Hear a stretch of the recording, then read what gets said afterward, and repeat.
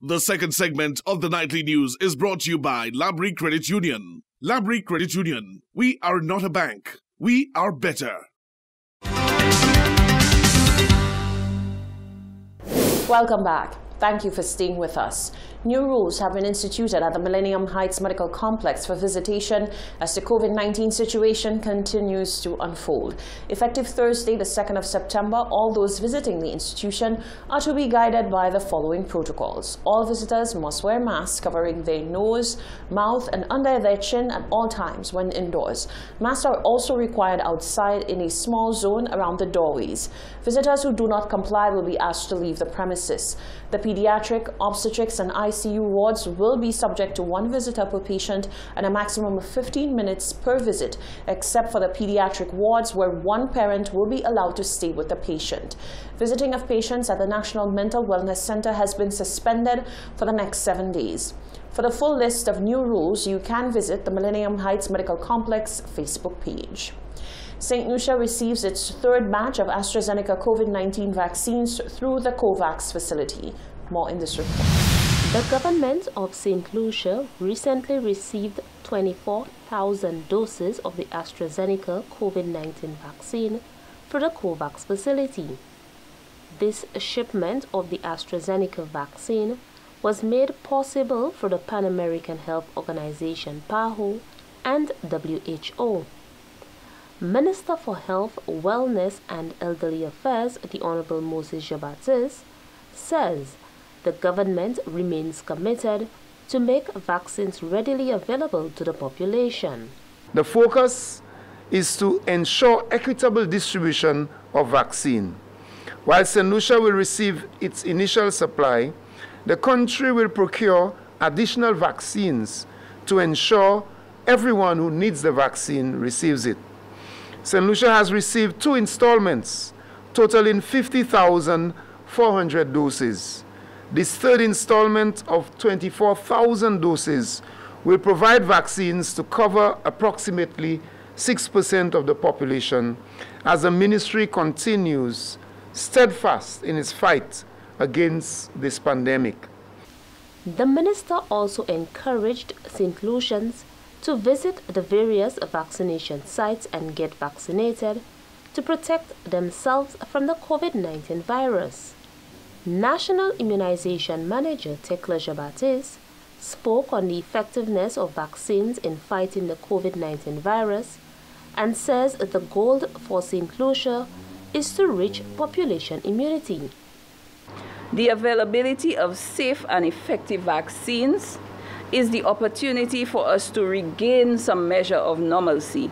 Vaccines undoubtedly is the most cost-effective public health strategy to combat this pandemic and to decrease the burden of disease in our small country, St. Lucia. There is no doubt that the vaccines that we have received today from the COVAX facility will be a real support and assistance towards achieving our goal. The COVAX facility is a global partnership between the Coalition for Epidemic Preparedness Innovations, CEPI, Gavi, the Vaccine Alliance, UNICEF, the Pan American Health Organization, and the World Health Organization.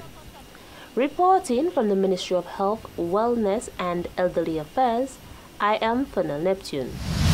Over the last few weeks, St. Lucia has been experiencing its greatest upsurge in COVID-19 cases with a positivity rate of 31%. Many have argued that this is a result of campaign carnivals and weekend limes.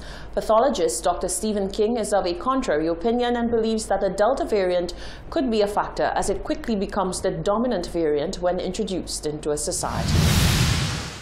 As it stands right now, St. Lucia does not possess the capacity to test for the Delta variant on Highland. It is also said that once the Delta variant is introduced into a society, it quickly becomes the dominant variant. Over the last month, St. Lucia's COVID-19 cases have skyrocketed, resulting in 1,988 active cases as of September 1st, 2021. While many attribute the rise in cases to the campaign carnivals and private parties, is there any other reason? Could it be the Delta variant? Pathologist Dr. Stephen King is not ruling out that the Delta variant is a factor. We've already identified Delta in our current set of infections. So like everywhere in the world, whenever you've identified Delta, you can rest assured that because of its infectivity, it becomes the dominant variant. So I mean, more than likely it's a dominant variant even as we speak. We don't know that for sure, but more than likely, given the behavior of the transmission in St. Lucia today, or the last few days. Dr. King further explains why the labs in St. Lucia are unable to test for the Delta variant. To detect the variant, like the Delta variant or the Alpha variant or whichever variant, we use specialized labs. That's what we've been using to date. So we send the samples to CARPHA, the Caribbean Public Health Agency, and they have a contract with a specific lab to do that testing. There are other ways of detecting, and there are certain other PCR methods which can help you to determine that it's Delta you're dealing with, but we don't have access to that right now. At this time, there are no deaths associated with people who are vaccinated. Dr. King reminds everyone that vaccination is key. Reporting for the Hot 7 Nightly News, I am Kareem Nelson. Government Senator Lisa Jawahir is adamant that the new government of St. Lucia is committed to being inclusive and accepting. Jawahir on Thursday made a special appearance to the upper house with the social media influencer Devontae Bonneville. She says this is the first step in showing that the SLP administration stands by its promise. Government Senator Lisa Jawahir says it is important that individuals be given a second chance. On Thursday, as the Senate prepared to debate the motion and the set-in-stone legislation to have the records of individuals who had been incarcerated expunged, Jawahir sought to shed light once again on an issue and piece of legislation that she believes needs a second look. Jawahir has always been a staunch advocate for inclusivity and human rights. During her previous tenure as an opposition senator, she made many calls for buggery laws and other legislation that may be infringing on the rights of the LGBTQI+ community to be reviewed. She says now as a government senator, her song has not changed. I believe that we need to be a more inclusive society, and we need to respect the rights of our people and what goes on in their homes. I believe as long as it is not putting anybody at risk, we need to really look deeper at our laws and see how that has infringed upon their rights. So today we are dealing with amendments to the COVID-19 bill, in addition to expunging the records and giving offenders a second opportunity at life. And with me, my guest, Devontae, you would have seen him on special interviews throughout the week.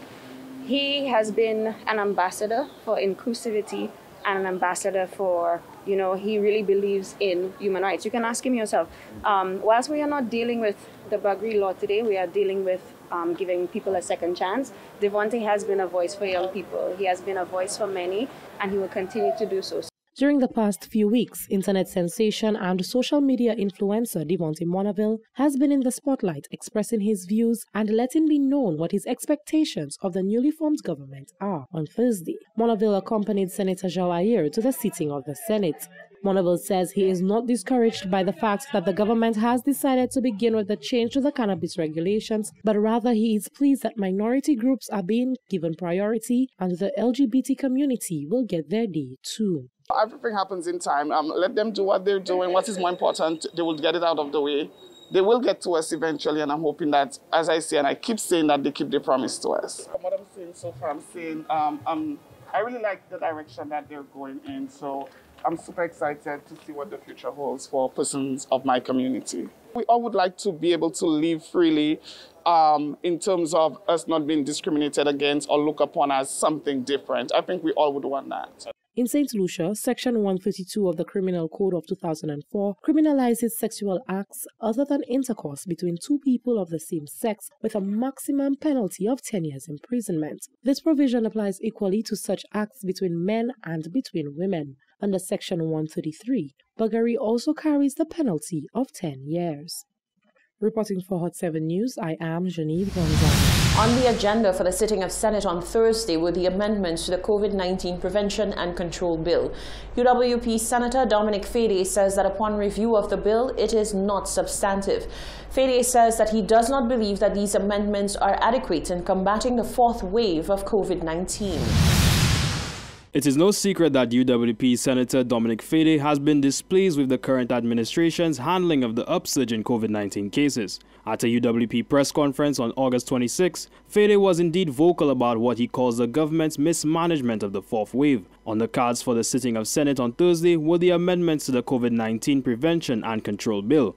Inclusive of that bill are changes to ticketable offences and the deletion of words Command Center, substituting the words National COVID-19 Management Center in the Act. Fedee says that upon preliminary review of the amendments, it leaves much to be desired. Well, I thought that we were going to come today to debate a very substantive amendment to the COVID-19 bill. But what we see here is a Mickey Mouse effort from the government. Really, I think that changing the name of the institutions that manage COVID is really not going to cut it. We still have close to 2,000 cases. And what we want to see is some real work, some substantial work being done so that we can put this virus under control. With regards to the changes in ticketable offences for breaches in national COVID-19 protocols, Fedee says that he does not believe that alone is enough. He says the issue always and continues to be the enforcement. When we look at that in other aspects of enforcing crime, it hasn't worked. There are hundreds, thousands of unpaid tickets. And so what we see is that there's a lack of enforcement. And whenever people believe that they can get away with stuff, I would imagine that there's not going to be a feeling of obligation to make sure. So I still believe that this is going to weaken the hands of the police and the enforcement officials. And what we would like to see is a sensible approach to making sure in the middle of a pandemic, in the middle of a wave, we want to ensure that we see that government gives the various institutions of enforcement the very best chance to be able to help us to flatten the current curve and to get the population to comply. Fedee further emphasizes that even with the fixed penalties attached to the ticketable offences, it is futile, as this system is not reliable. Reporting for the Hot 7 Nightly News, I am Karim Nelson. Stay with us, there's more news after the break. The second segment of the Nightly News was brought to you by Labrie Credit Union. Labrie Credit Union. We are not a bank. We are better.